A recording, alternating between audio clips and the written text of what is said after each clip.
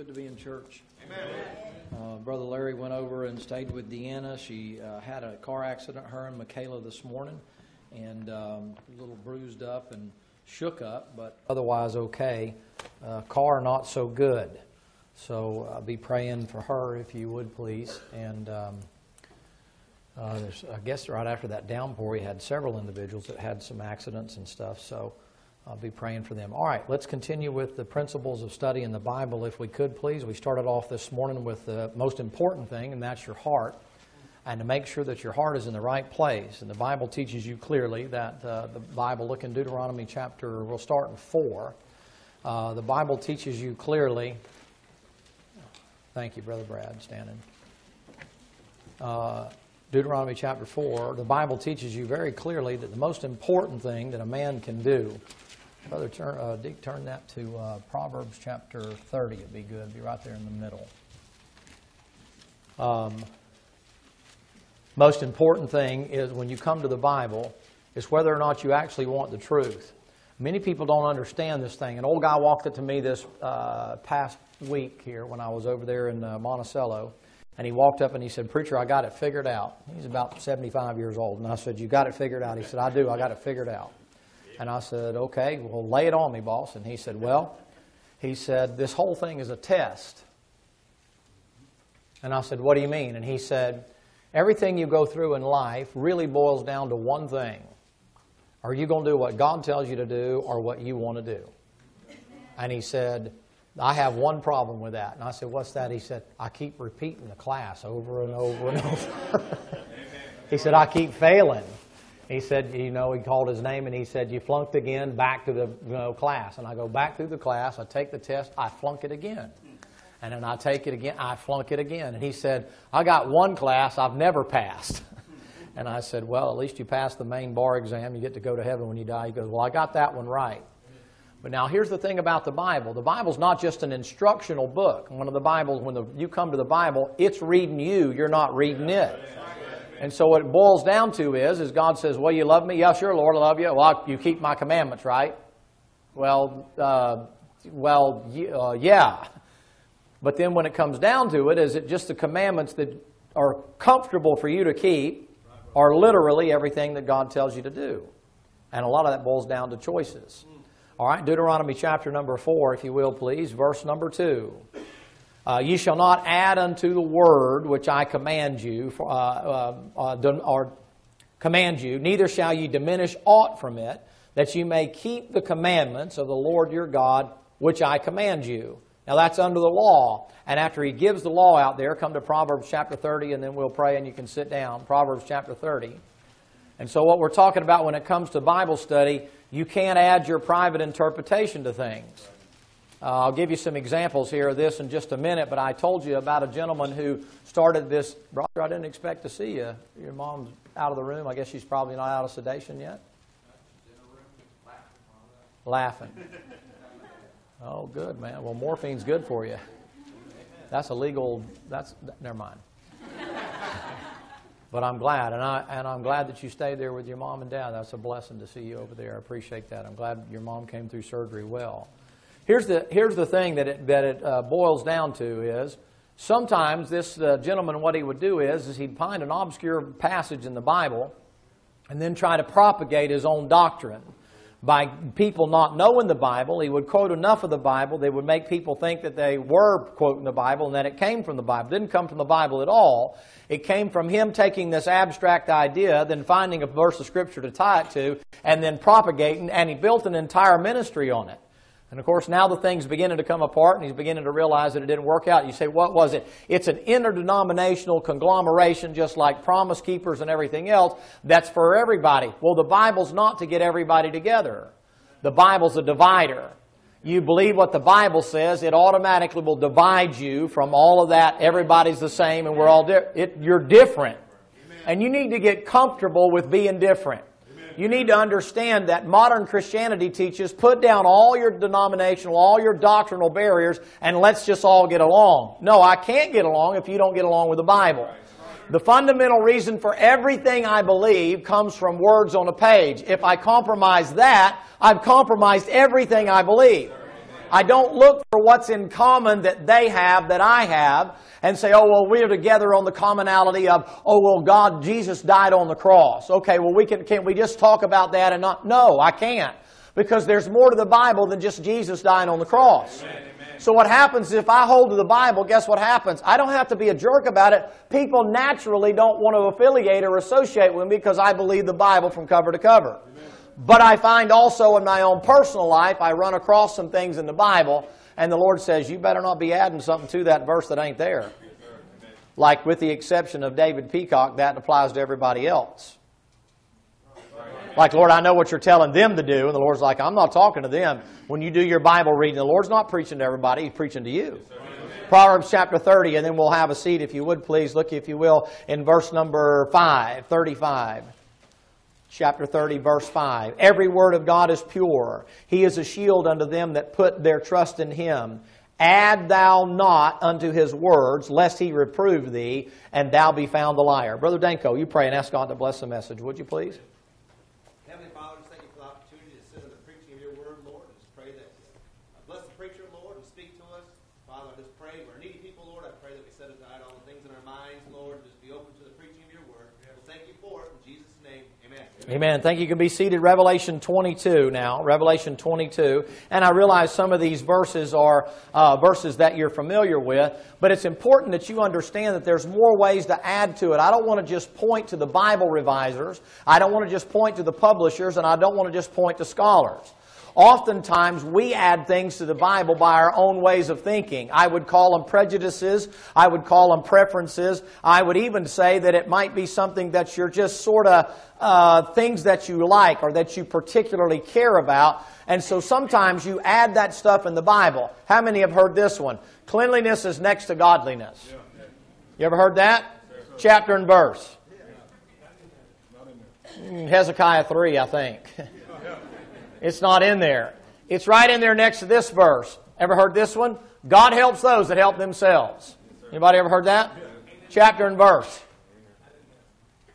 One of the things God tries to show you in that Bible is He tries to show you His ways are not our ways, and His thoughts are not our thoughts. And one of the things He points out is listen, you can try your best to try to use the Bible and the authority of the Bible to get your kids under control, or to try to get your teenagers under control, or to do any number of other things up to and including all your positive thinking marketing schemes. Joel Osteen, Joyce Myers, and a multitude of other people are using the Bible as a marketing scheme to put across this positive sort of what do they call my mind's a little bit dull here, not hard to believe that, motivational type speaking, and they're quoting Scripture to make you think that it's spiritual that's there. The motivational stuff they're getting is not in there. The exhortation is supposed to come, but that's to exhort you to have a relationship with the Lord. It's not to exhort you to just be happy all the time. Everybody ain't always happy. Things ain't always good. The real measure of an individual is how they act in the storm, not how they act when the sun's shining outside. I mean, anybody can dance when it's sunny outside. It's when it's storming and when the roof's caving in and the car has flat tire and your engine ain't running right and you can't get a hold of a good mechanic anywhere. And, you're having all kind of troubles and problems and things. That's the measure right there of your spirituality. Not the bills are paid, everything's going great. No, I had a little problem. A mosquito bit me last night while I was fishing or something. The real measure of an individual is what do you do with the Bible when the Bible speaks to you? Do you wrest that Scripture to your own destruction? And do you say to yourself, well, I know what it says, but I just think. Trouble right there. I know what it says. It doesn't matter what you think. You say, well, that sounds kind of strange. No, you've been taught to question everything. That's the maverick in you. That's the rebel in you. That's the nobody's going to tell me what to do. Well, the Bible is written to tell you what to do. It is commands. It is not suggestions. The Bible is written and can be believed that if you do what it says, it will always be to your benefit.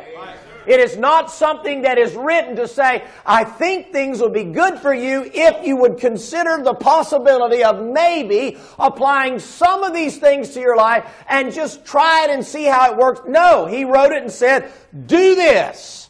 There's one fellow that wrote a book not too long ago, and he says, well, you know what, in the Bible, he promises you blessings if you do this, and if you do this, and if you do this, and if you do this. And he said, you're promised blessings. Yeah, but you forgot the other side of that. Two sides to the battery, positive and a negative. The negative side of the battery is if you don't do those things, then God says He'll curse you. Right. Example, trust Jesus Christ, where do you get to go? I led a little 7-year-old boy back there today with the Lord that. I said, you trust Jesus Christ, where you go? Go to heaven. Okay, if you don't trust Him, where you go? Go to hell. You say, it can't be that. It's that simple. It's a matter of choices. You say, what? There's a repercussion for not doing right.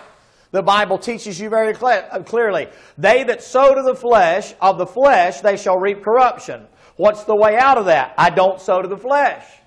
There's certain laws that He puts in action that even if you're saved, if you try to say, well, now that I'm saved, I never sin anymore, hyper-dispensationalist. Now that I'm saved, I don't have to confess my sin. I'm in perfect fellowship with the Lord all the time and all that kind of stuff. You're headed for a train wreck.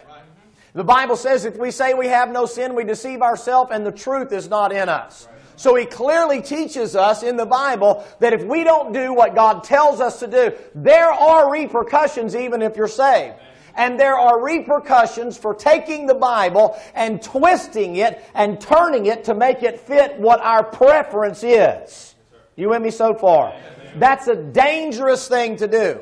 You get so inundated with the media and stuff nowadays and so inundated with scholarship nowadays that people now set themselves as an authority over the Bible, and now instead of believing what takes, according to the computers, a 6th grade education to read, they take that now, they break it down and say, well, I know what God says, but here's what He really meant. And that's where your scholars step in sometimes. But I'm not talking about scholars tonight. I'm talking about those of us who read the Bible and then take the Bible and say, well, I know what it says, but under the circumstances, and here comes the second thing, situation ethics. It's right to do right all the time. And it is never right to do wrong anytime. Well, but, no buts. Say, well, preacher, I know of certain sets of circumstances and all that. That doesn't justify what you're fixing to use them for. I mentioned that to a guy one time and give you this, and we'll come to Revelation 22 if you're not already there. And I said to him, it's never right to do wrong. He said, well, they lied in the concentration camps. I said, okay, you got me there. They lied in the concentration camps, and they didn't want to tell the people that were getting their. He used Anne. What's the girl that hid the Jews in the walls there? Anne something. Anne Frank. And he said, well, yeah, she lied and she hid Jews. And I said, okay, the lie you're telling, does that match up with her lie? She's lying to protect somebody's life. Is that the kind of lie you're telling? Well, I'm just saying that under certain circumstances, okay, your circumstance is saving somebody's life. Are you lying on your income tax? Are you lying on your business deal? Are you lying to your wife about where you've been and what you've been doing? You're lying to your kids about being a Christian when you're over here sucking on suds and doing that? I didn't say you weren't saved. I said, is that the same lie that Anne Frank told when she was hiding people from the Germans from being persecuted, from the Nazis being persecuted? He goes, well, a lie's a lie.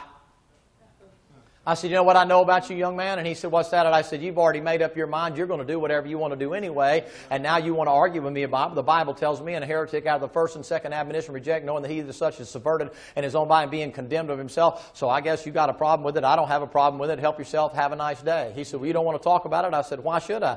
You're not going to persuade me. I'm not going to persuade you. I ain't got time for it. Right. You say, what should you do? Foolish questions, genealogy, striving against the law. Don't mess with it. So what did I do? Walked away from it. Now, what you have to realize is that we all have the propensity to take what the Bible says and twist it to fit our preference. That's what the devil did. In Genesis chapter number 3, if you'll remember, and this is called, if you want to write this down about studying the Bible, it's called the law of first mention. When the devil shows up there, he shows up with a question. So when that question comes up there, question, you want to watch it because he'll generally reveal himself all throughout the Bible with questions. Wrong time, wrong place. People ask questions for 3 reasons. Number 1, they really want to know an answer because they want to improve what their knowledge or the information about the thing that they're asking about. Number 2, they want to know what the teacher knows. And number 3, they want to show everybody else what they know. I saw the old preacher one time. A guy stood up, and there was probably 400, maybe 500 people in that question and answer session, and he stood up back in the back corner over here. And he stood up and he asked a question like that, and the question was off color. You could tell right off the bat the question was just way out of whack and had no business asking that kind of a question in that sort of a setting anyway. And the old preacher said, you know, I found this. People ask questions. He kind of acted like he was addled for a minute. He said, they ask questions for 3 reasons, you know. And he quoted a verse of Scripture there, and he said, you know, they ask, and they gave the same 3. He gave the same 3 reasons. And then he stopped a second. And he said, what was your question, young man? He knew what the question was, but he just outed him. Because he knew that the guy asked the question because he wanted everybody in there to come along with his way of thinking about something. And what he was trying to do was get the preacher to put himself in a box to offend some of those people and mess up a meeting. And that was the only reason he was there for. And the guy said, well, no, never mind. He said, well, okay, brother. He said, if you want to know that later, you can ask me later. And nobody said, well, I heard him say so-and-so. Everybody knew what he was there for. You say, what was he doing? He's got a particular, what I call a pet peeve. We call them, in preaching, we call them hobby horses. You can listen to certain preachers and they're on the same thing all the time and they make a lot of motion. Those hobby horses are the kind, isn't that what they call those rocking horses and that kind of thing? They make a lot of motion, but they don't go nowhere. And so he's got this little hobby horse. All he ever studied with this one particular thing, and it just happened to be off a half a bubble. It just didn't ring right. It was just messed up in the way that he thought about it. And he had gone and he had done all this studying and stuff like that. And then he wanted to ask the question because he wanted to corrupt everybody else. So then I met Brother Lentz's. This had been several years ago. Brother Heiko might have been there. Maybe a few people were there. I know Drina Lynn was there. And the preacher had his board up here and so on and so forth. And this guy gets up there and he asks a question. And the preacher says, I don't understand what it is you're asking. He wasn't ducking the question. And the guy said, well, here's what I think. And he walks up there and he literally takes the chalk out of the preacher's hand. Like that. And the preacher kind of looks at him like, you know, whatever, you know. And he looks down there like, what is this guy? And he gets up here and he draws this house and he draws this door and he draws this key over here and stuff. And then he starts going through and he says this about this and this about this and this about this and all that kind of stuff. And he runs through all that kind of stuff. You've never seen such a soup sandwich in your life. I mean, and he gets done with that and he says, and so now the question here as we theorize about this problem is whether or not it's the house, the door, or the key. And Dr. Ruckman said, it's the key. No, it's the door, it's the house. It's the door, it's the key. It made no sense at all. But what this guy had done was he had made it his project to study whatever it was he was trying to teach, and now he was the authority on the subject. And so he got an opportunity to get up there and do that. You say, what do you think about that? I think that that's my problem and your problem. Yes, sir. God says it, and we say, well, now I'll determine whether or not it ought to be that way. He says, like I told that young boy today, I am the way, the truth, and the life. No man come to the Father but by me. His mother's about to have a conniption fit, worried about the Catholic Church sprinkling him and confirming him and telling him he's saved just because they wed him and saying something in Latin and she's all jacked up about it and he needs to get saved. He needs to understand. And after he prayed, she says, now I'm telling you now, if you go to that other place over there and they throw water on you or whatever, you're saved now. If you believed what you prayed, you're saved. You don't have to worry that they're saving you again. That's how you get saved. You trust Jesus, that kind of thing. And I was like, goodness gracious, man. That's right. Amen. That happened to be my grandson, by the way. And so that's a blessing if you knew the history. And so here's what you have to understand. Sometimes people go through here and they say, well, the Bible says there's one mediator between God and man, the man Christ Jesus. Is that plain? Amen. Well, it's plain to you, but there's a church that has hundreds of thousands and millions of people that say, well, he may be a mediator, but Mary's a mediator, and depending on what saints you need, they're a mediator. And many of you prayed to saints for a long time. Yes, sir, I did. How many of you used to pray to saints? All the time. Okay. So you see what I'm saying? I'm not making it up. You're saying, well, I never saw it. Well, you were raised in a different way. But they're raised where they pray to saints all the time. Bible says one mediator between God and man. And you're a devout Roman Catholic. What are you going to believe? Well, I know what it says, but the priest says. And the priest is the vicar of Christ. That's God's anointed down here. That's God down here in place of him. That's the priest. The priest overrides the book. So you know what you do? You believe the priest over the Bible. Sometimes you believe yourself over the Bible. And you've convinced yourself. So it's a lot more. You can even have a King James Bible. Did you know that the biggest Bible that is used, or the most prolific version of the Bible that is used by Mormons, is the King James Bible? They have a Book of Mormon that goes with it, but they have the King James Bible. They believe the King James Bible is the Word of God. How in the world do you get, when you go, and we'll go to it in a little while, in 1 Corinthians 15, if I can ever get past this point, but I feel a little more like preaching tonight, but at any rate, that thing in 1 Corinthians 15 where he talks about baptism for the dead, how can you read that passage and think baptism for the dead is you going over here to Salt Lake and going around that thing with them cows around that big baptismal pool? If you haven't seen it, look it up. It's out there. It's public information. And you go in there and you get baptized for everybody in your family that ever died. I was with my mother-in-law when she died. My father-in-law brought that up to me today. I was with my mother-in-law when she died. You can go get baptized 50 million times for her if you want to. She went to heaven because she's saved. That's right. She can go to heaven because you get baptized for her. That's right. My dad, you say, well, do you need to go to Salt Lake and get baptized for your dad? No, he went to heaven because he was saved. I was there when he died. You say, well, you didn't see him actually go there. Well, that's what I believe and that's what I preach, and so I'm not going to change it and say, well, I know that, but just what if? The Bible gave me a verse of Scripture that said I'm baptized for the dead. That's talking about people that are dead in trespasses and sin, and when these kids get up here, it was too much for the morning service this morning. It was so heavy in here, but I was going to use the passage this morning because these kids are up here and this grown woman's up here getting baptized today for people that are sitting out here that are dead in trespasses and sin, and they're showing a picture that they buried with Christ and raised again to newness of life, showing that they were dead in trespasses and sin, but they've been raised again to newness of life. That's baptism for the dead.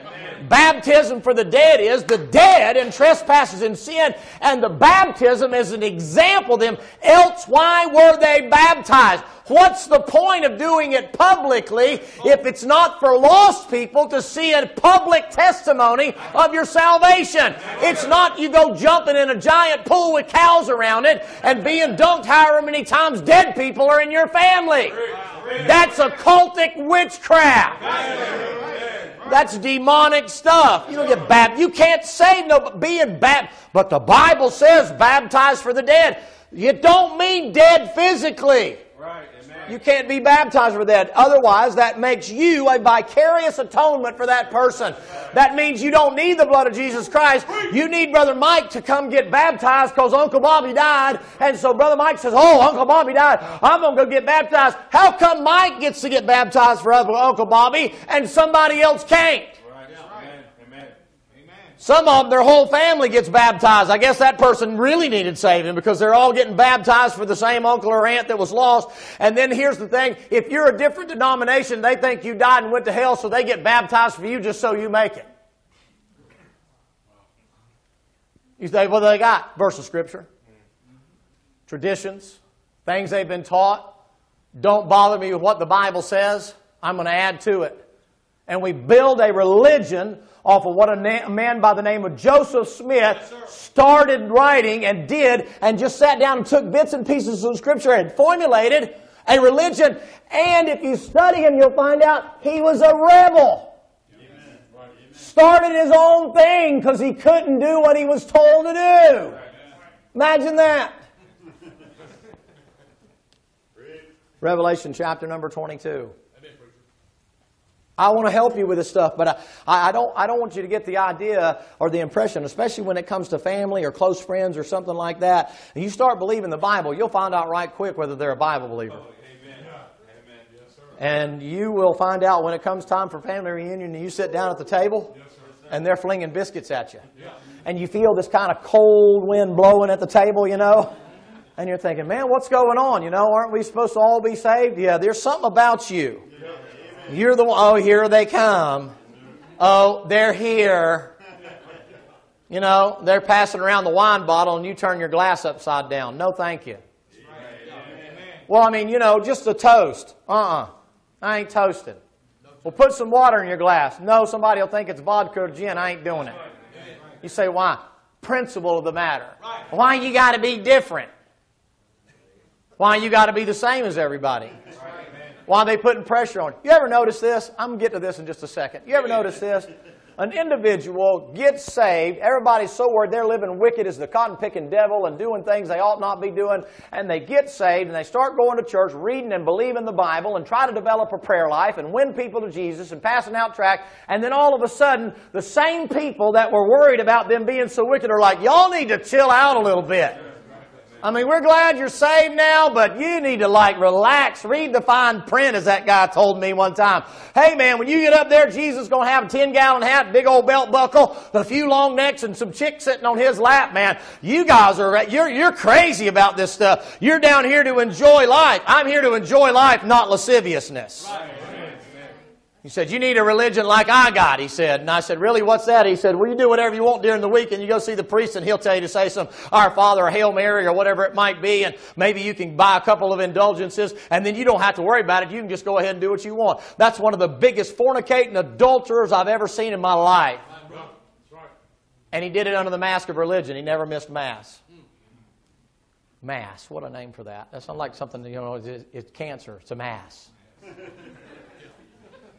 That was funny. It's the best I can do tonight. Revelation chapter 22. You say, what are you talking about? I'm talking about you messing with the book. And I'm telling you, part of the reason you have trouble sometimes even around here is because you're bringing to light the things the devil doesn't want you to know. It's the biggest divider of everything you believe because they can't get around that book. Well, I know what it says, but in the modern day in which we live, well, Jesus ain't changed. That's right. Amen. It's still wrong. I think I told him about it. The fellow, I don't remember now, many days in a row here. I mentioned last night something about the guy shacking up, or did I do that here this morning? Okay, well, I'll leave it off. Good illustration. Yeah, all right to shack up, is that the one I mentioned? Okay, all right. Revelation 22, verse 18, for I testify unto every man that heareth the word. Yeah, I did mention that this morning. I mentioned it to you because he went to the Old Testament. Remember I told you? Okay, all right. I did that for my benefit. I'm just making sure. Sorry, I'm running a little slow here. For I testify unto every man that heareth the words of the prophecy of this book, if any man shall add unto these things, God shall add unto him the plagues that are written in this book. Now that's written for the time period of the tribulation period because he's talking about plagues. But then he goes on a little further. And if any man shall take away from the words of the prophecy of the book, God shall take away his part out of the book of life and out of the holy city and from the things which are written in this book. Question. You can't lose your salvation. What is your part in the book of life? And number two, what is the place in the holy city? That's a Christian. You are the ones that inherit the New Jerusalem. You lose your pecking order up there for pecking at his book. And when you start taking stuff out and start trying to make stuff fit, you say, preacher, you carry it too far. We'll wait till we get to the judgment seat of Christ. I'd rather the Lord get on to me and say, Peacock, you just went a little too far. I mean, I know what I wrote, but I didn't really mean all that for you to just take that literally. That's the third law in Bible study. You always take it literally unless there's no way to take it literally and then you apply it spiritually. The whole book of Revelation is literal. It's not spiritual. All right, take your Bible, if you will, please. I give you 2 Peter chapter 1 this morning. I think I did about private interpretation. All right, come to 1 Corinthians chapter 14. 1 Corinthians chapter number 14. Now, I'll try to get through this thing a little bit tonight, but these are important things in Bible study. People say, well, I read the Bible, I don't understand it. Keep reading until you do. That's one of the best pieces of advice I ever got. A fellow told me one time, he said, you read the Bible? And I said, I do. He said, do you understand it? And I said, well, no, I really don't understand all of it. And it kind of bothered me for a while. And I thought, well, I just got to study harder. I got to study harder. I got to study harder. And I didn't have time to study at that time. I didn't have time to work at it. And the old preacher said, one time as an illustration, he said, I don't understand that thing. He said, I'm reading down there Luke chapter number 16, and the rich man in hell lifted up his eyes and see Lazarus in the bosom far off. And he said, this and that and the other. And he fared sumptuously, and the dog came, licked the sword, blah, blah, blah. And in hell he lifted up his eyes and this and that and the other. And he said, and then Lazarus went down to Abraham's bosom. What's Abraham's bosom? I don't know what that is. Just keep reading until you find something you understand. And I stopped right there and I thought, now what did he just say? He said, I don't know what Abraham's bosom is.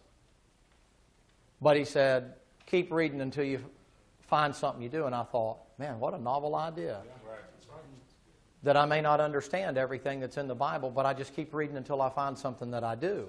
Lo and behold, I found out that's what the Holy Spirit does a lot of times. I get hung up in that thing in Zechariah about the horses under the myrtle trees over there, and they're wandering around, and so-and-so's looking around for his daddy's donkeys and that kind of a deal. I don't get any of that. I read through the genealogies and stuff, and I know it's connected to Jesus and all that, but I don't get a lot out of that kind of stuff. It's dull as a mud fence as far as I'm concerned. And I keep reading on through there, and all of a sudden I find a verse in there, and the Lord says, how about that? Do you understand that? And I'm like, man, I get that one. The Lord said, well, see, don't worry about that. Worry about the one I showed you. Right. Amen. Process of elimination. I kept reading until the Lord spoke to me. I spent a lot of time laboring over it, trying to get it. What does he mean by that? Break it down word by word and try to figure this word, figure this. And then I realized sometimes God don't turn the light on certain verses because you don't need them right now. You may need them later on, but he's got something he wants to say. Don't stop until he speaks. Amen. I'm a big advocate when you get ready to read your Bible, just read until the Lord speaks to you. I've had him read as soon as you open the Bible and you start reading and you go 2 or 3 verses and bang, there it is, boy, right in your face. It's like, okay, I got that one.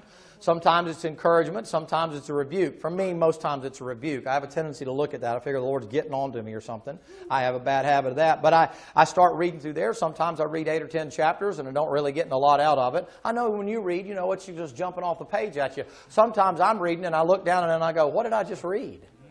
That ever happen to you? I'm reading it, but I'm like a robot. My mind's somewhere else, and the next thing you know, I'm looking and I'm going, how did I get here?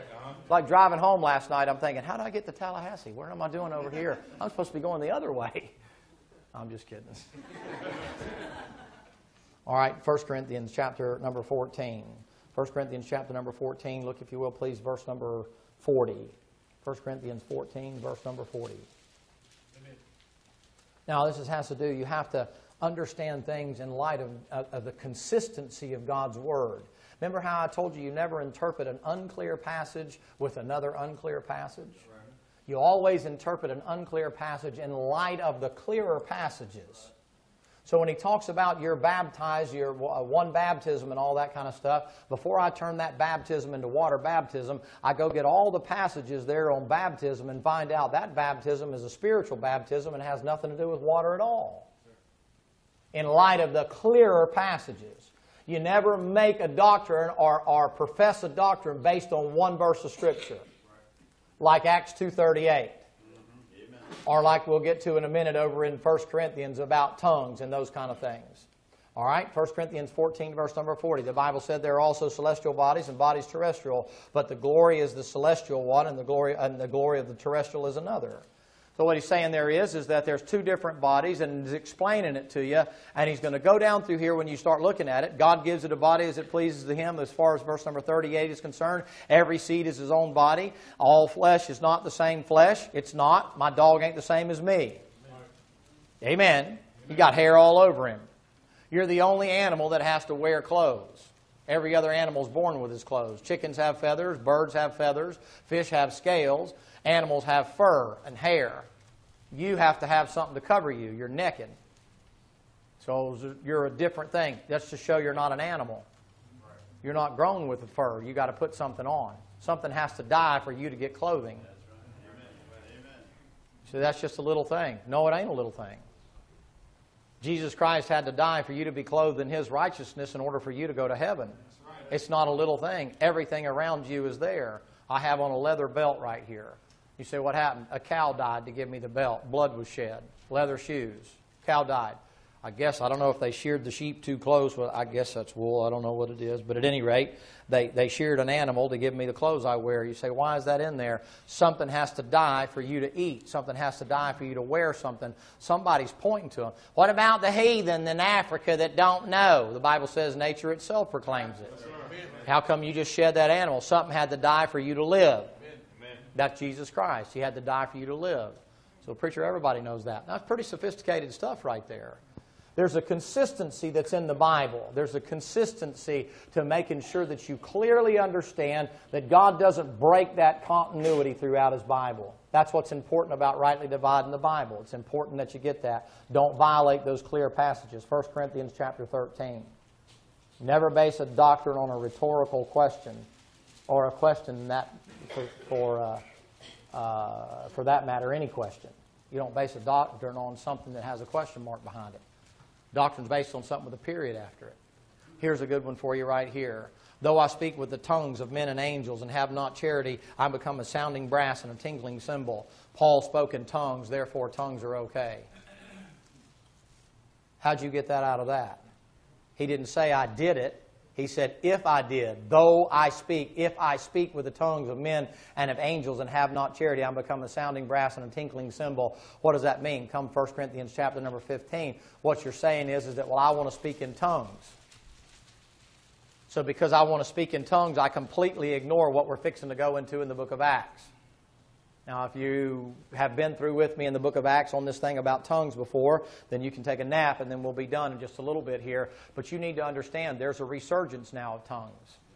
People are coming up and saying, well, it's okay to speak in tongues. You're starting to hear all kind of demonic things and all kind of unusual things, people speaking in these languages and talk and so on and so forth. And they say, well, it's the tongue of angels. The tongue of angels is Hebrew. How many of you know that? A few of you. That's the tongue of angels is Hebrew. Guess what? Paul spoke with a tongue of men and angels. It's not tongues. He spoke Hebrew. And he spoke another language. That's men and angels. The angels speak Hebrew. Alleluia is Hebrew. The Bible says they'll restore unto them a pure language, and in the eternity, out in the millennium, that's Hebrew that's there. Are you in 1 Corinthians chapter number 15? Look, if you will, in verse number 29. 15:29. This is the passage I gave you about being baptized for the dead. So you can build a fence for it now that you understand what it means. Else what shall they do which are baptized for the dead, if the dead rise not at all? Isn't that what they're showing here, is the resurrection of the dead here? If the dead rise not at all, why are they then baptized for the dead? If there's no resurrection, you with me? Then why are you showing that there's a resurrection? What's the point of getting saved if there's no resurrection? So why are you being a public testimony for something that ain't going to happen? Amen. That's the context of that verse right there, that a religion has built that, what I told you about earlier, on not to repeat that thing for you. So what you have to realize is that sometimes people come in and they decide, I'm going to make a decision as to put that stuff where I want to put it and make it fit my religion. Isaiah chapter 28. Isaiah 28. You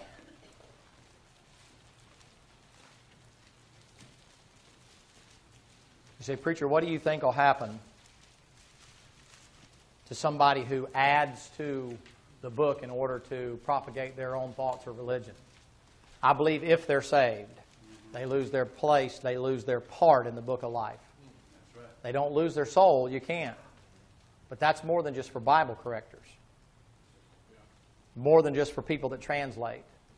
It's a dangerous thing when you start twisting the Scripture to fit what you want to try to talk somebody into doing something that you know ain't right to do.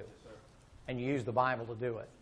Secondly, the Bible says this of the Pharisees and the Sadducees that taught. The Bible says they have a place reserved for them in the lowest hell. God treats them worse than He treats somebody like Hitler. You can kill millions of people, and God says, yeah, you can kill millions of people, but when you damn somebody's soul, that's more serious than putting millions of people in ovens and burning them. You're dealing with eternal damnation. I don't know how to make that point any more serious. That's why when we deal with somebody's called to preach around here or called to go to the mission field, it's a serious matter. We're not questioning their call to preach. It's that they clearly understand the gravity of what they're fixing to do. It's not just so they can have a ministry. It's not just so they can go around here and try to use something that's happened to them to try to do something because, oh, well, what happens if you know? You better be careful about that thing, because if God sees that thing as compromised, you ain't getting nothing for it anyway, and you may cause a problem on the other end, and that may mean eternal damnation. Amen. Big difference in burning somebody in an oven and their physical body, their physical life stops, and their spiritual life continues for eternity. I was telling, I think it was Brother Roger and his dad at the hospital today. We prayed there with Maxine, and we were getting ready to walk out, and he was talking about a Jewish lady he's been dealing with at the nursing home. Him and Brother Kim and them fellows go to the nursing home now, and appreciate that very much. And they're dealing with this Jewish lady, and he said, I've been talking to her and talking to her and talking to her and trying to get her to get saved, and she's 100 years old, and she's getting pretty close to the end. And I said, Are you asking for suggestions? And he goes, well, yes, sir. Is there a way to reach her? And I said, I have no suggestions. I said, first of all, the Bible says they're blinded in part. The only way they can get it is if they admit they're wrong, that Jesus wasn't just a prophet and wasn't just a good man, but there's a possibility he was the Messiah. Then the Holy Spirit will turn the light on where they can see it. But as long as they're not willing to admit they're wrong about what they believe about Jesus, Jesus will let them stay blind and they'll never see it. But then after a while, I got to thinking about it, and I turned to the tall one there, and I said, can you imagine being in, say, Auschwitz or Treblinka or Buchenwald or Dachau, and your rabbi is praying Old Testament prayers and saying all this stuff and praying the Psalms and this and that and the other, and you're watching your babies go in the oven, you're watching your women being abused and then thrown into an oven, you're watching people dropping dead like flies and then murdering people. Don't you think you'd come out of a situation like that wondering where in the cat hair is God at? It'd be good for some of you to read some of that stuff. It's horrifying. You say, why? Because it's coming on the earth now.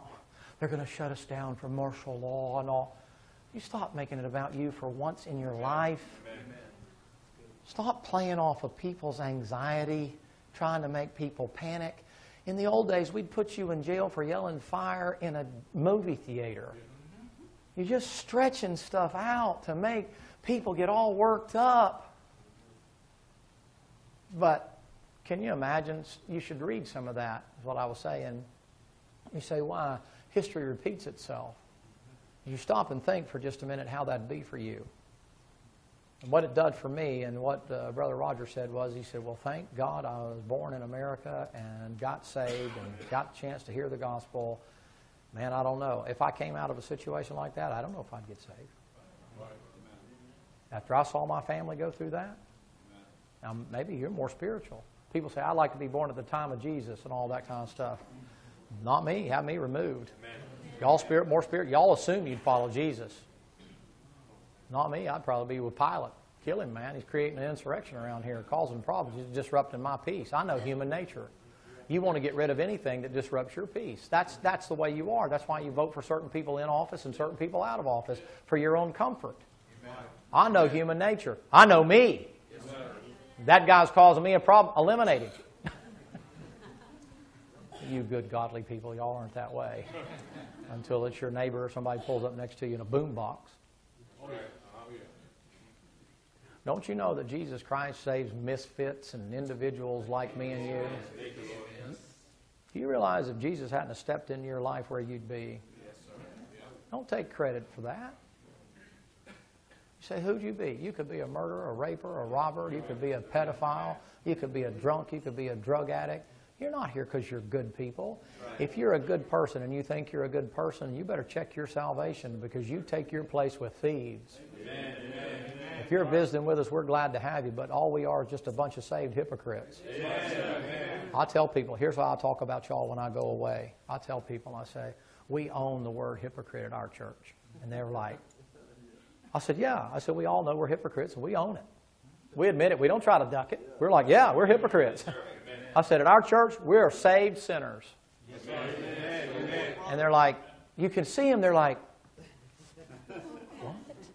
How dare him? No, come to church. They'll ask you, who are you? Saved sinner. We're no better than anybody else. We're just saved. That's something he did for us. But we don't forget who we are. Saved sinners.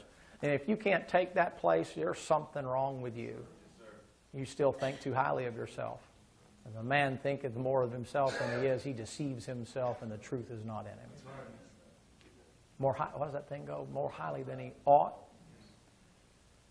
Brain burnout tonight. Isaiah 28, verse number 9. I'm almost done. Hang with me. 28, verse number...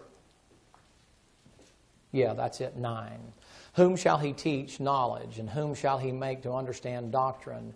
Them that are weaned from the milk and drawn from the breast. For precept must be upon precept, and upon precept upon precept, line upon line, line upon line, here a little and there a little. You know what he's telling you there?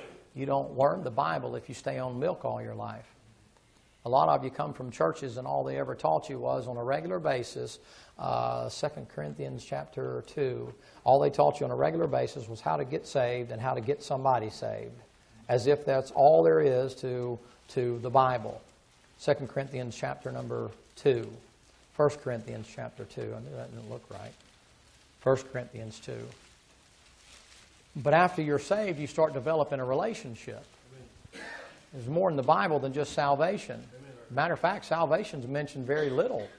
The most prolific thing mentioned in your Bible is the second coming of Christ. You never do wrong telling people about the second coming of Christ. You never do wrong telling people to look for the rapture. No man knows the day or the hour, preacher. No, but you know the times and seasons, stupid. Or uninformed. You know what that Bible says in 1 Thessalonians 5? That Bible says you know perfectly when He's coming. You ever think about that? You're a Christian and you know exactly when Jesus is coming.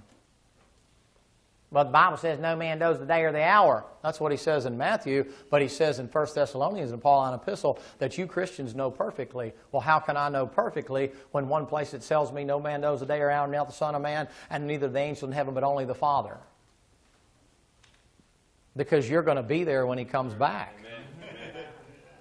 You'll be up there in heaven and already past the judgment seat of Christ and the marriage supper, and you'll have on your white robe and you'll be crawling on your white horse and you'll hear the horn blow and you'll go, I know exactly the exact time. I know perfectly when the second coming of Christ is because I'm part of it. Amen.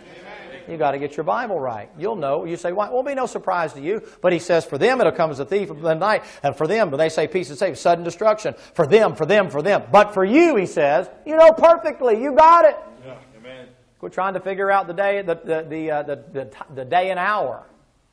Just know this: the closer you're getting to the second coming, the closer you're getting to the rapture. So the Lord will be blowing the horn here maybe any time. I don't know. It could go another few years. So I told you, I always tell you, I teach you be ready to die. Right. You're ready to die, you're ready for the rapture. If it happens tonight, okay. This kid's back here today. His mom says to him, now you need to know if something happens. I'm hearing stuff I've said for a long time since she was little. I'm hearing her. She says, if we leave here, now I don't want this to happen, but if we leave here and a bus hits or a semi hits us and we die, I want to know. I know where I'm going because I know, and she tells about when me and her mama were sitting there on the bed and when she got saved and all that. I know when I got saved, but you need to know when you get saved so that something happens, you know, that kind of a deal like that. I mean, man, she was busting his chops, boy. I mean, she's like, can you, Dad, help him, you know, and I'm like, well, I can't get a word in edgewise, man. She wanted that kid to get saved. I got more of a blessing out of that. You say, why? I've been praying for that a long time. Her mom had been praying about that a long time. She ain't perfect, but she's thinking the right stuff. Amen. She's thinking the right stuff. She's thinking about where's the kid going to go. Amen. Good. She said, well, if he doesn't do it, she whispers to me, if he doesn't do it, is he still under the age of accountability? She's figuring any kind of way she can to make sure that kid gets there. Well, good. God's starting to use that kid to get her attention. That's a blessing. I like it. 1 Corinthians chapter number 2. Let me try to give you this one and get you on out of here. Two more passages and I'm going to give you this, okay? It's making me feel better anyway. I feel like I'm giving you a little more something this morning. I just got tongue-tied. 2:9. But as it is written, eye hath not seen, neither ear heard, neither entered the heart of man, the things God hath prepared for them that love Him. But God hath revealed them unto us by His Spirit. For the Spirit searcheth all things, yea, the deep things of God. So how are they interpreted? You get off the milk, God gives you the deep things of God. Why? Because He's the author of them, and you have the author inside you. Amen. For what man knoweth the things of man, save the spirit of man, small s, which is in him. There's certain things every man knows, but you don't know the things of God. Save the spirit of man. Even so the things of God knoweth no man but the Spirit of God. You don't know them without the Holy Spirit. You got to be saved to get it.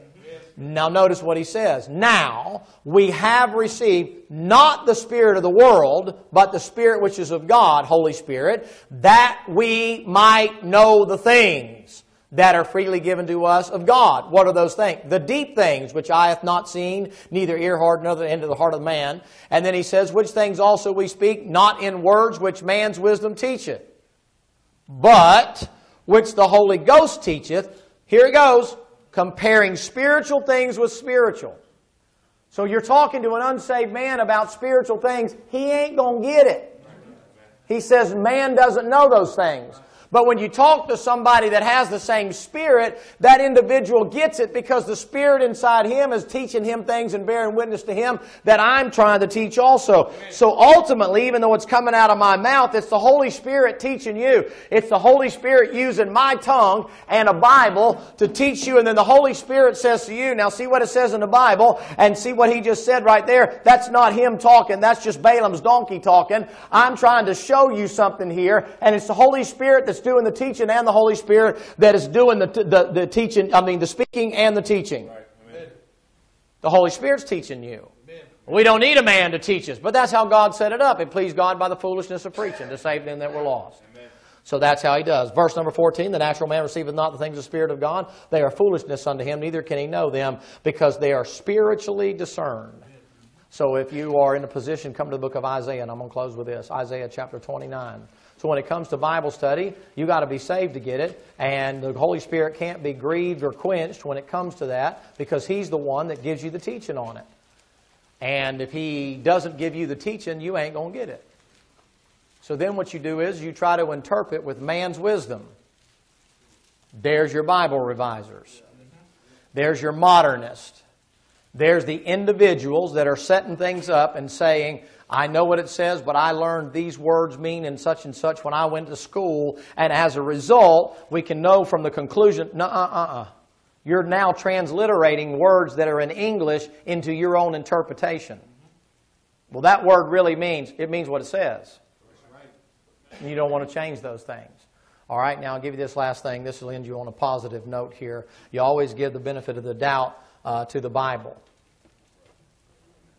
You always give the benefit of the doubt to the Bible. Amen. If you're not sure, trust the Bible. Amen. So well, that sounds. But we're talking about Bible study. Well, I kind of doubt that. Okay. Well, then you better just give the benefit of the doubt to the book. Give it to the book. All right. Verse number 9, 29:9. Stay yourselves and wonder. Cry ye out and cry. They are drunken, but not with wine. They stagger, but not with strong drink. For the Lord hath poured out upon you a spirit of deep sleep, and hath closed your eyes. The prophets and your rulers and seers hath He covered. Who did that? Verse 10. Who did it? The Lord did it. The vision of all is become unto you as the words of a book that is sealed, which men delivered to one that is learned, saying, Read this, I pray thee. And he saith, I cannot, for it is sealed. Natural man receiveth not the things of the Spirit. He only has his own wisdom to be able to do it. All right? Watch. For the Bible says, it is sealed.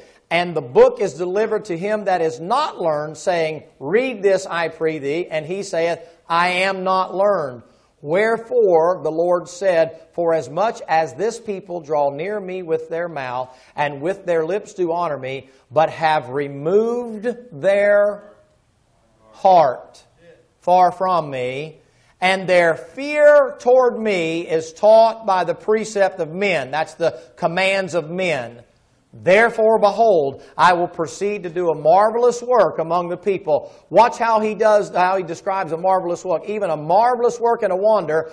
For the wisdom of their wise men shall perish, and the understanding of their prudent men shall be healed. The book is shut. They can't get it. You say, why? They're talking about it, and they say they fear Him, but their heart's far from them. You tell me you fear God and don't believe in hell? You mean you don't fear God enough not to preach one of the most prolific doctrines in the Bible? Jesus thought it was important enough to preach it Himself. You tell me you fear God? You don't fear God. You're protecting your reputation. A gospel without hell in it is a lopsided gospel. It's not just about heaven. There's a guy right now, what he's teaching is, I just got it, is one of our students. And he called and he said, Preacher, could I please talk to you? Or send an email thing and said, can I please talk to you through the school channels and all that? And I said, sure, man, here's my number, call me. And he called me up and he said, Preacher, he said, this preacher came in and the first thing he did was take away the pulpit. This is one of your students. He said, take away the pulpit. He could have come in. As soon as he got there, he took away the pulpit. And then he came in and changed the carpet. He changed the tile and stuff, give the place a new look. Changed the place from being called a church to calling it a campus.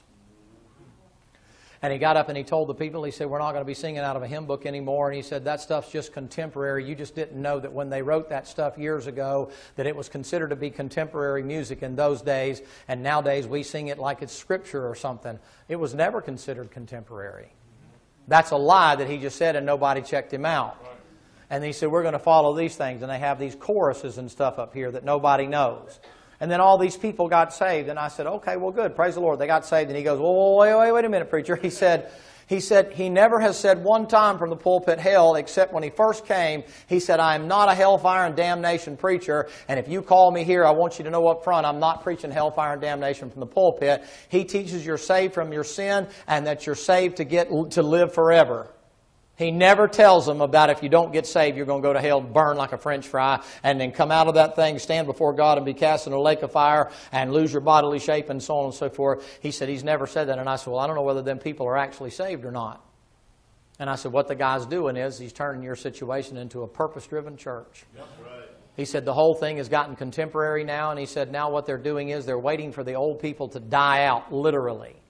And he said they have a service or a few songs for them, and then they have the contemporary stuff come in. This just happened. When did I send you the letter? A week ago. And he said, I don't know what to do. And he said, I was raised in this church. And my my mother and father were founding members of this church. What am I supposed to do? And I said, pass the salt. I said, I don't know. Can you stay in a church like that? He said, it's just grieving me. I don't know what to do. I said, well, it's not your place. It's not your church. If that's what your people want to have, you have to decide whether or not you can go along with it, or you have to find somewhere else to go, I guess. So what do you think about that? I think that preacher doesn't fear God. He's trying to protect his reputation. He comes from following a guy out of California. That's right. Modern. You know what he did? He sent me the links to all the stuff, and the preacher said, well, when I came here, there was cracks in the parking lot, and there was weeds growing up through the parking lot, and there wasn't anybody coming, and the church was going down the tube, and it was looking bad. The doors were busted off the hinges, and he said, first of all, he said, it sort of stretched it just a little bit. It wasn't quite that bad, but it had the attendance and all had dropped off, and then I stepped in there, and now we've had in the last year 150 salvation, and they got a church full of young people there, and they're saying, oh, we're having a great revival here. And the old people are dropping off like flies because they're like, well, it's too much of a price to pay. You say, what do you think of that? Oh, well, the church is still going. So that must make it okay, right? You know what else he said? He said, one thing you don't need is preaching on why the King James Bible is the Word of God. Wow. He said, preacher, we're known as a Bible-believing church. I said, the next thing that'll be going is the word Baptist off your sign. Because they don't want to be affiliated with it. And he said, well, I guess it'll have to be. I don't know whether the kid ever did or not. I don't know if he sent a pretty nice letter and stuff about appreciate talking. He's heartbroken. He said, I can't have my kids in there. How can I have my kids in there with that stuff? He said, it's all this huggy, touchy, feely, counsel, help. It's like walking into a 12-step program or something. I said, modern church, brother. Modern church. That's what they're doing. That's what if God doesn't keep his hand on this church. Say, no, preacher, now, If God doesn't keep his hand on this church, it can turn just like that. Say, it'll never happen. Oh, boy, you are one step from it happening. You better believe it could turn on a dime. All it takes is for a few people to sit and start talking and start creating decision and discord and start, well, I just know that preacher, he's so old-fashioned and all that screaming, yelling in the pulpit and all that sweating and spitting and stuff. And I just happen to like these new songs and I don't know why we know these songs, blah, blah, blah, blah. And the next thing you know, you get this thing going and everybody thinks, well, it must be some giant insurrection. It's 10 people. And so the people get nervous, especially when you get old. And it's like, well, I don't want to change and I don't want to move. So they just change it right from underneath you. That's after they got you doing everything in the church and you got a position now and you depend on that money to feed your family. And so now they got you hooked up, or they give your wife a job in the school teaching. And so you got to come to church there, or your wife loses her job. You say, never happened. Oh, yes, it does happen. Sure it does. You say, what do you think of that? I told you what the Bible says of it. It don't matter what I think of it. The Bible says when you start doing that stuff, boy, the Lord's up there unloading your rewards, the judgment seat of Christ. And I'm not so sure about your place. I didn't say you wouldn't be there, but there's something about the place that you would have had in the New Jerusalem that looks like you won't have. God don't take kindly to you messing with that book. That's right. So maybe think about it. That's Bible study. You come to Bible study, here's the thing. I'll say this and I'll close. I think it's the third time I said it, so 3 strikes, you're out. Let me help you with this. You come to the Bible and you read some passages, you don't understand what they say. Before you grab a commentary or a concordance or a dictionary, stop a minute. And maybe God saying to you, why don't you talk to me about it first? Yeah. And bow your head and say, now, Lord, I really do want to know what you're trying to say to me here. And I want you to talk to me. And before I go look and see what somebody said about it, can you show me? You talk about God getting real in your life, man. You talk about your Bible reading coming to life. Lord, I don't know what that is. Put a little star by it. You'll be surprised. You'll be reading a week from now, or you'll hear a sermon a month from now, and all of a sudden it'll come down, the Holy Spirit will deliver that thing right across the plate, waist high, and you'll think, oh, there's the answer to that thing. And the Lord said, sure, man, I knew it was there. Just wanted to see if you'd wait instead of going and look. Try it. See if it works. It makes the Bible come to life. It's not just ink on a page. All right, I hope that helps you. I look forward to seeing you Wednesday. I'll be here for questions and answers this Wednesday, and hope you'll come for questions and answers at 6 o'clock, and then we'll have a regular service at 7. All right, let's stand together and we'll be dismissed.